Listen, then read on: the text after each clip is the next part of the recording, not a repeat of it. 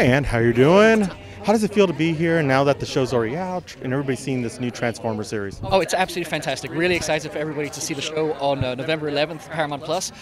It's so fulfilling, gratifying to be a part of this iconic franchise. It's really thrilling. It's really cool. You got your Dinobot shirt. You had to have been a fan when you were a kid, just like I was. And you know, this shirt's actually from before the show got picked up. So this is I'm bringing the shirt back. You know, it's like, lifelong fan. Yeah, absolutely. So what does it feel like to be able to bring a new version of the Transformers to now this new generation of kids? It's really, really exciting. We're getting to tell new stories, different kinds of stories. The Autobot-Decepticon war is over now, so it's taking these iconic characters and placing them in situations that we might not have seen them before, with the Malto Family and the Terrans being the heart and center of it all. Gotta ask, Christmas is coming up.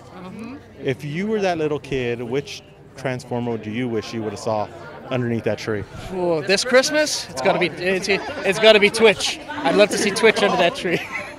I gotta say, if it's gonna be this Christmas, I thought you would go with the Optimus Prime that will transform its own self. I already have it. Like I said, I couldn't stop myself. I don't blame you. Yeah, cool. I was pre-order. But thank you so much, and truly enjoy the show. Awesome.